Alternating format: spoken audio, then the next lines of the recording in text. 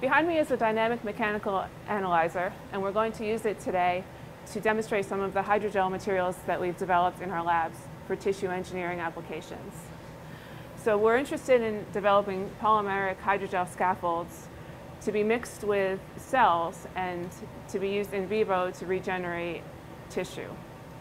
And we're interested in making hydrogels that closely mimic the chemical, biological, and morphological properties of the natural extracellular matrix. So the first material that we're going to show today is a Glycopolymer cross-linked hydrogel. So Glycopolymer Micelle cross-linked hydrogel. So these are acrylamide gels, but instead of a traditional cross-linker, they're cross-linked by a Glycopolymer micelle, which can reversibly deform, and it makes the hydrogels very elastomeric. You can see here that they can swell 10 to 20 times in water.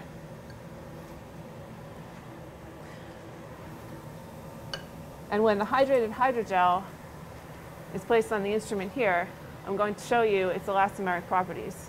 We're going to run a tensile test where we're going to pull the material like this, and you can see how much it can stretch.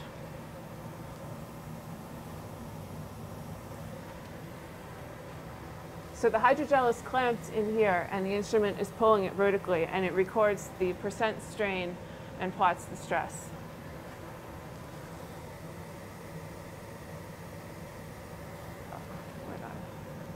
And we can see that the material can stretch to 250% strain.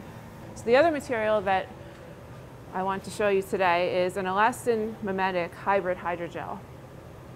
These hydrogels mimic the structure of natural elastin because the polymers have alternating segments of a flexible synthetic polymer and a peptide that's used for cross-linking.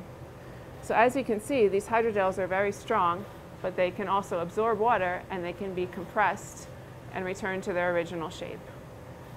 And the synthesis of these materials is very modular, and that allows us to replace the synthetic polymer and peptide domains easily with whatever structures fit our applications. So recently we've replaced the peptide domains with a cell adhesive peptide, which allows cells to attach and proliferate on the hydrogels, which is of course useful in tissue engineering applications. And we've also done some work with forming multi-block copolymer micelles with polyacrylic acid and polystyrene blocks, and these form very monodisperse particles in aqueous solution, which we could potentially use for delivery applications. I'm Sarah Griezhover, and I'm a graduate student in the Jia and Kirk labs at the University of Delaware.